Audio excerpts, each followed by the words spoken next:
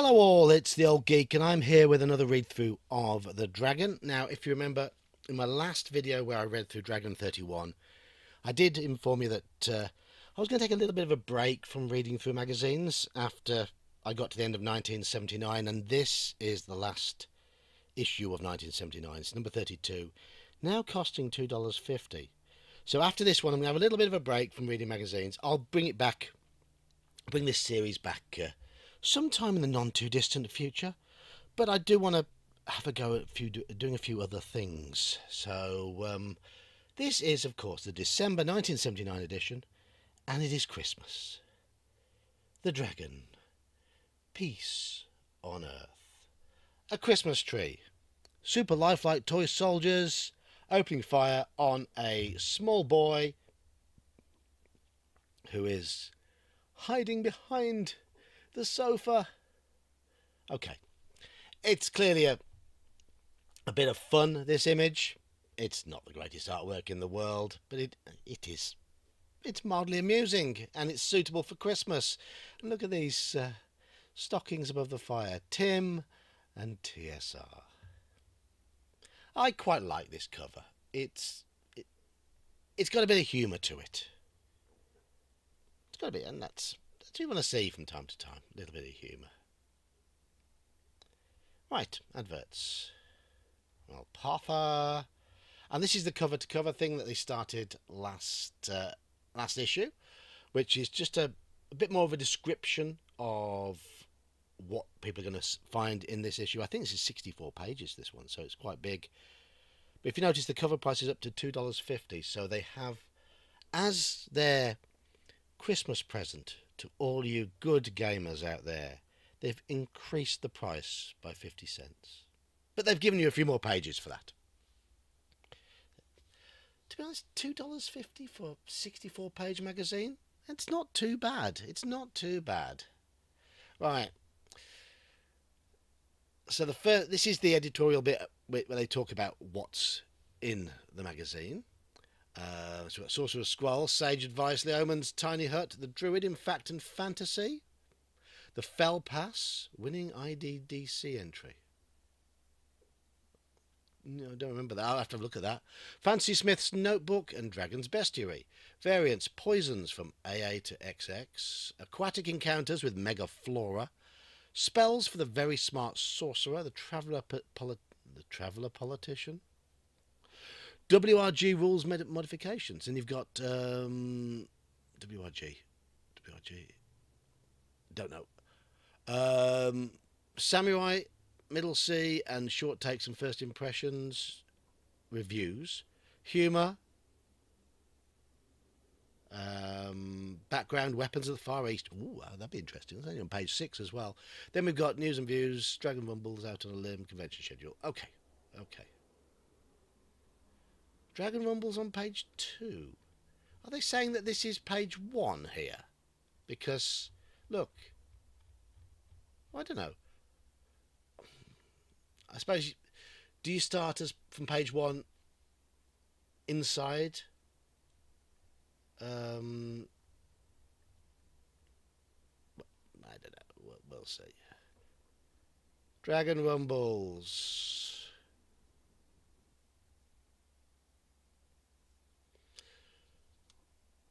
Right, looks like Tim Kask is talking about how the job has changed, because the magazine has become bigger, so he's probably justifying the price rise. And look, it was $2 for a 32-page magazine, and then it grew, some more, and now it's 64 pages. I don't think anyone would complain that there's a small increase in the cover price. So happy Christmas, whether you celebrate Christmas, Hanukkah, winter solstice, or whatever. It may be a joyous and peaceful season for you and yours, and hopefully we'll share the next year together on these pages. Feels weird reading a Christmas magazine, and it is currently the 1st of July, but that's the way it's landed. Out on a limb, and I mean high. Okay, I'm fairly new to D&D, but I know a lie when I hear one, or more like cheating. People are playing high-level characters, and I mean high. Somebody was playing a 43rd level fighter. He said he had rolled the character 3 years ago. This means he had to get 7,452.1 XP per day for 3 years. Not only that, he said, my fighter has so many experience points I can't keep track. I've heard and seen so many of these that I will go chaotic. Another example would be that somebody asked me, what is your highest level character? I have a 6th level cleric, I replied. He said, that's nothing. I have a magic user above the 100th level. Yeah, look. When you have 11, 12, 13-year-olds, nerds, taking up a game for the first time, they like to show off. And DMs don't know what they do. I mean, it could be that DM had gone, you kill a rat, I give you 2 million XP. Or whatever. Or they could have just made it up. You don't know. It's one of those things. And of course, they could just be lying. It doesn't matter, though, does it? It really doesn't matter. There's the letters page. And there's more on page 44. Poisons from AA to XX. For every DM, there comes a time when he must deal with the question of the use of poison by player characters and non-player characters other than assassins.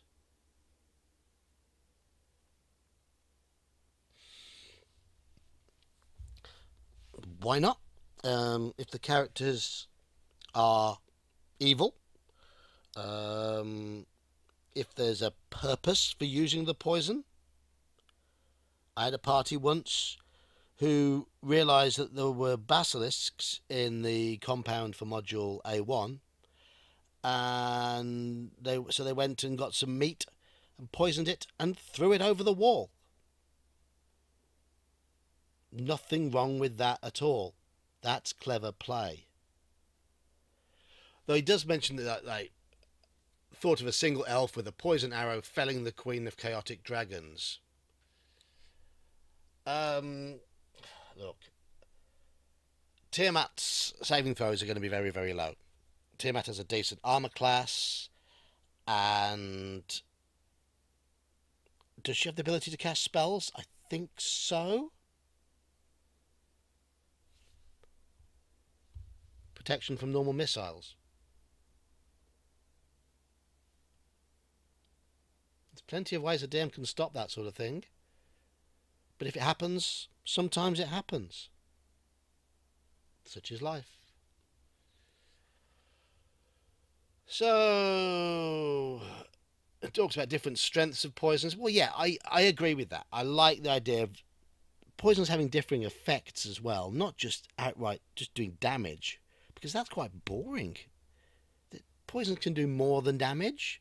They can send you delirious, they can paralyze, they can drop you into a deep slumber where you get the most lurid dreams. There's all sorts of things poisons can do. Just go wild with your imagination. And antidotes as well, of course, antidotes. Weapons of the Far East. Okay. Weapons of China, Tibet and Korea. Right, I'm going to jump to the bit. Oh, it's on page 8.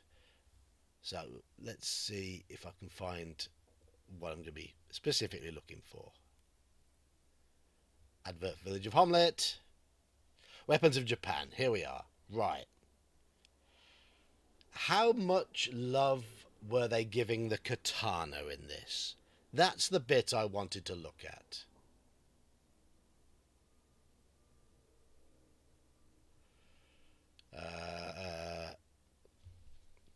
Because there's a lot of mythology that surrounds the katana.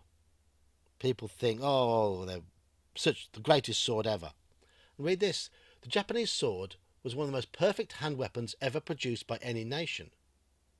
The Japanese polearm ranks a very close second, preferred by many samurai to the sword. Well, don't they believe now that very few samurai fought with their swords because they were expensive and fragile, They were status symbols. The spear, or various spear variants, their glaive variant, the naginata, that sort of thing, they were more common along with the bow, because they were more versatile and more durable in combat and better defensively. So, isn't that the case? Don't we now believe that the katana was much of a sidearm? The katana had issues as well. That whole folding thousands of times to make the iron better, it's because the iron ore was crap in the first place, and they had to do that to get the impurities out, to bring the iron even remotely up to European levels. There's nothing mystical about the katana. It's a fairly heavy sword for its size, very poor hand protection, and it's a very good slashing weapon against lightly armoured or unarmoured foes, but would be easily blunted against decent armour, and is very expensive to get fixed. Very little thrusting capabilities, and not the best balanced of weapons. I'd rather have a Langusmesser, personally.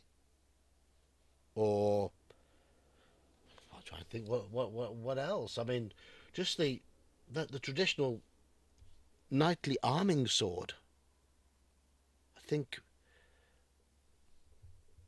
or the basket-hilted broadsword, or saber, something like that. I think would be more useful. But swords in general weren't great against anyone who was armoured. Anyway, let's move on. Japanese weapons are pretty, and they've got great names.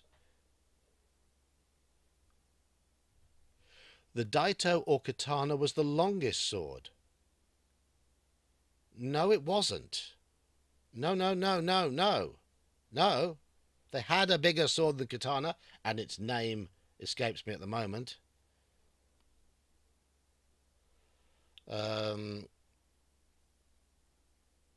This was the prime military sword of the samurai. Well, it may have been the prime military sword of the samurai, but it wasn't the prime military weapon of the samurai.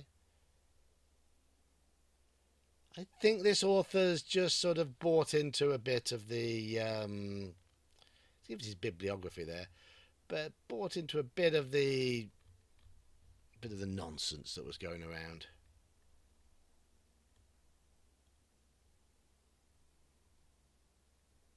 I mean, I'm not saying that I would happily mess with a samurai wielding a katana, but I would be more scared if they had a spear or bow, because, yeah, they were a bit good with those. Bit good.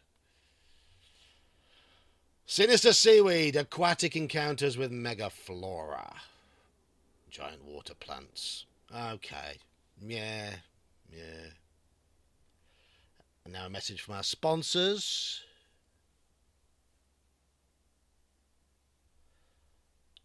Judges Guild. Adverts. Sorcerer's Scroll. Playing on the other planes of existence. Some people like that. I mean, Planescape was quite popular, wasn't it? Though the books go for a lot of money nowadays. I'm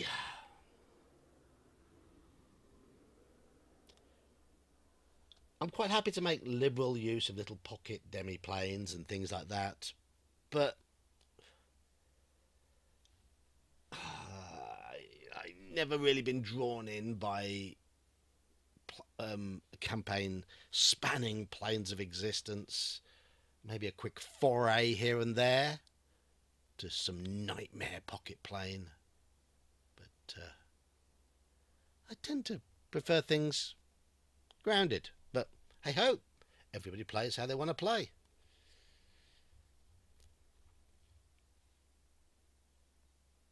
A calendar. Ooh.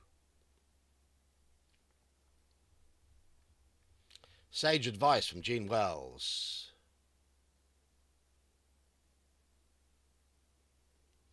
Question.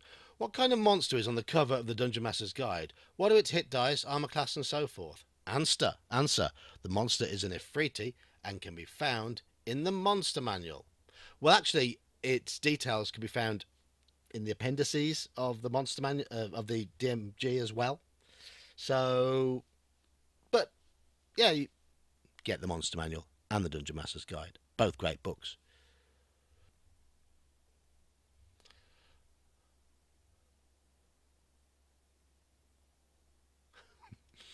Question: is a wand of fireballs like a staff in that if you break it, it will cause an explosion? Answer: if you break your wand, all you will have is a broken wand. The only staves capable of a final strike are the Staff of the Magi and Staff of Power.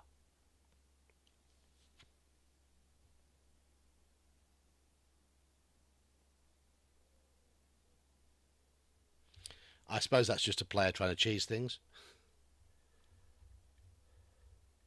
If you meet these monsters, don't let them bug you to death. Right. I've just seen what they are. Insectoids. They're the product of crossing certain types of insects with certain types of goblinoids. Right. Scorpiorc. Coasp. Untold. Woblin. And Skag. Skag. What's a skag? All right, let's have a look. Let's see what they are. Scorpiorcs, obvious. Coasp, kobold, and a giant wasp. Ah, okay. Untold, giant ant, and a kobold. Skag is a cross between a few species: scorpions, kobolds, ants, and goblins, being the most likely four. Woblins, wasp, and goblin.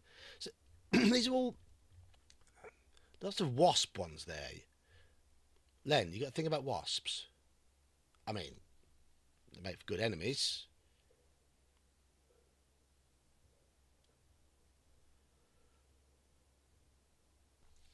And yes, who doesn't like swatting a wasp or two?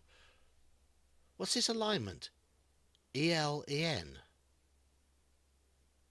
Evil, lawful, evil, neutral. Is that what you mean? Lawful evil, neutral evil. Then why did you put neutral evil over here? Not sure. But no, crossbreeds. Look, any mad wizard can make whatever crossbreed he or she wishes. Because they're monsters. They're monsters. It's when they start creating some sort of biological reason for them to exist that I start frowning and pulling a face and going, Wizard variants, some spells for the very smart sorcerer.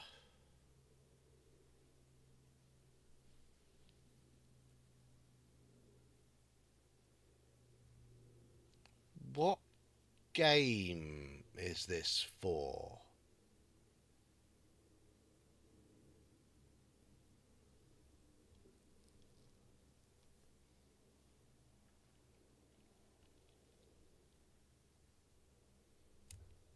Because it talks about IQ rather than intelligence. What's Iman doing in there? Hi.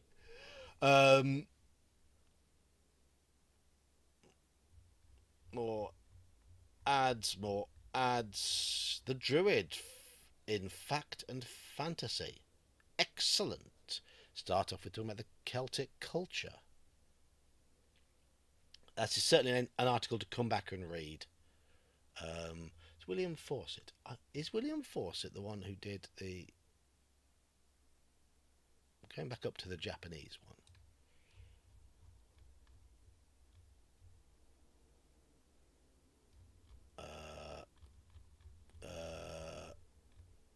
Michael Clover. So it's Michael Clover who looks like he got a few bits and pieces wrong in the Japanese thing. So I wonder what William Fawcett has to say about druids. I'll come back and read it. As we scroll down, a little map showing where they all hailed from. So we keep going. Big issue, this one. Big issue.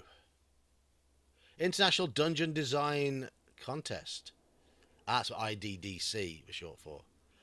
Okay, first place goes for Carl Morris. Morris. San Diego with the Fell Pass. I don't recognise any of these names. I thought, no, this is after White Plume Mountain was first released. I know the author of White Plume Mountain, Lawrence Schick. Yes, got a job as a result of a submission, but didn't know whether to do a contest or anything.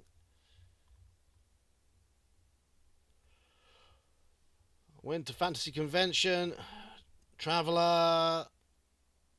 Here's some Traveller stuff for you sci-fi fans. There you go, more Traveller stuff.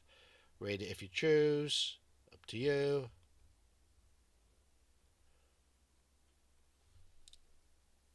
The Best of Boo Boo. No, it's not an article about Yogi Bear.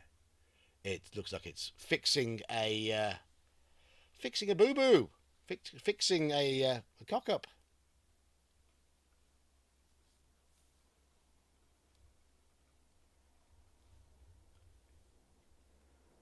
And it's raining outside. Here we go, more adverts. And now, okay, what's this? Chapter from the Fantasy Smith's Notebook. Pity the poor hobgoblin. Is there a reader who knows not the value of miniatures? Let him cease reading, lest he find out.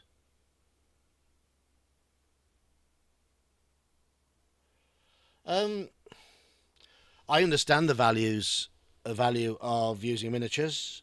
I will say now, I prefer the style of play that comes from gaming without them. But I understand that sometimes you need them.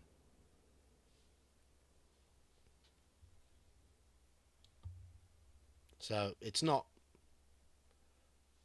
objectively better, it's entirely subjective. So there. There's Druids. Focusing on France. No. Focus on England. What's this?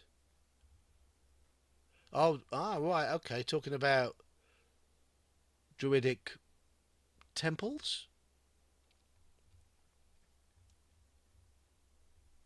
Some Druidic magic items. Not that they really had magic items, but items you can use in a game. Yes. Herbs. This looks like a really good article. Really good article. This is a sort of article I can imagine featuring in a MERP supplement, where it goes into these sort of details. Well, almost all MERP supplements go into this sort of detail when it comes to regions of Middle Earth. You get lists of flora and fauna and all sorts of local details to help you use it in a game.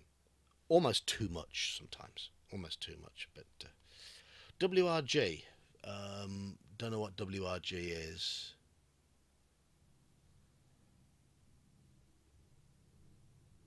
Looks like it's a tabletop war game. Game review, Samurai, £13. Things that prices are going up across the board. Middle Sea, £20. Prices are going up. Prices are going up.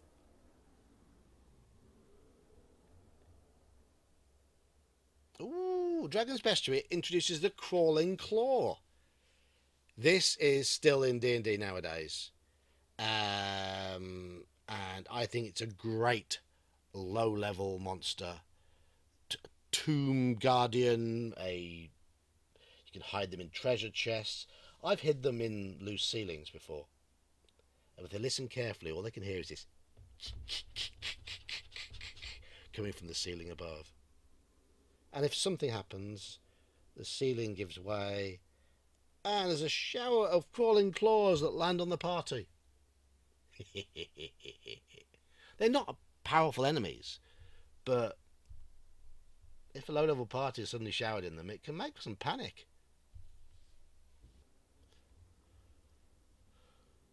Typical night in the life of 9 ordinary people. This is meant to be one of the funny things. Dragon mirth. Unguarded.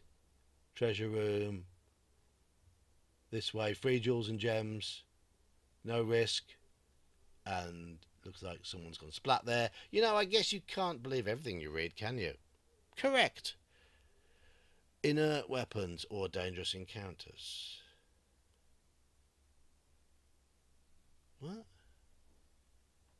Carnivorous commode. Tiny thorn seeds used in heavy water. The bath is a creature that consumes him.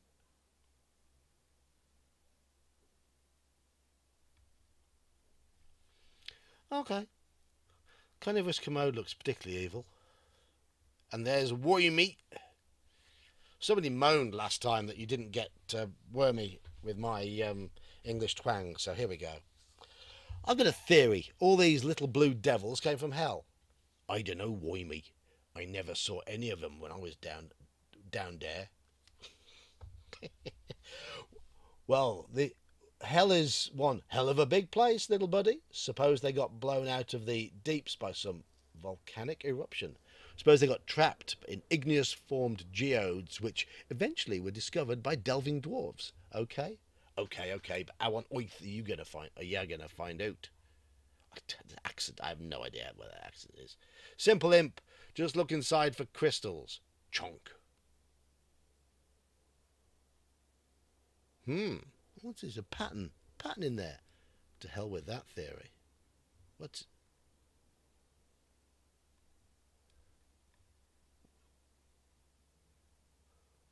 What is that? What has he just cut open there? Don't know. I didn't read last issue, so I don't know what he's supposed to have found. Looks like a little gem of some sort with runes inside. Don't know. Anyway, continuing Pity the Poor Hobgoblin from page 30. That was the treatise about using miniatures. Out on a Limb from page 3. That's the letters page continued. We would just like to inform Mark Jacobs, whose letter appeared in Dragon number 28, that he is a expletive deleted. The beauty of D&D is that it's an open-ended game which may be interpreted in a wide variety of ways.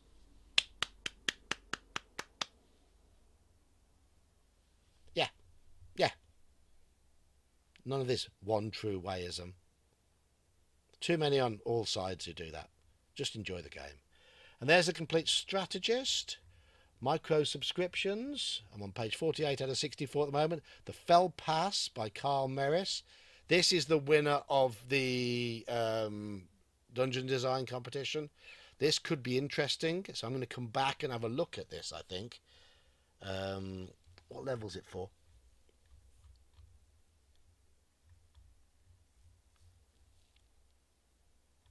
Could I possibly use it? Oh, convert it to OSE and see how it behaves. Looks like it's low level because it's got giant bats. Oh, hang on. 10 ogres. Yeah, forget that. Forget that. Right. I'll come back and read it anyway to see why it won. What was good about it.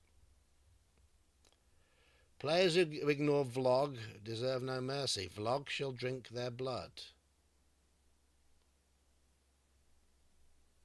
Yeah, looks like it's a mid-level adventure. So you're talking like levels 5 and 6. Maybe higher.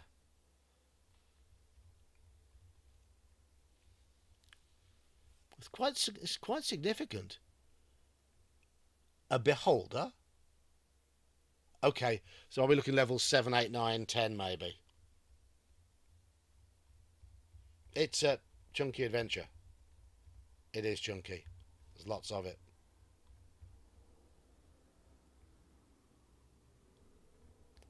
A bit about the author.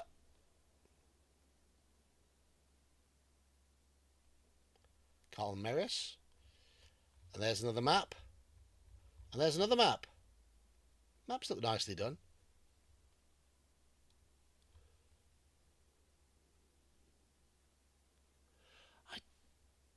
I don't remember seeing this cross-hatching style in early maps.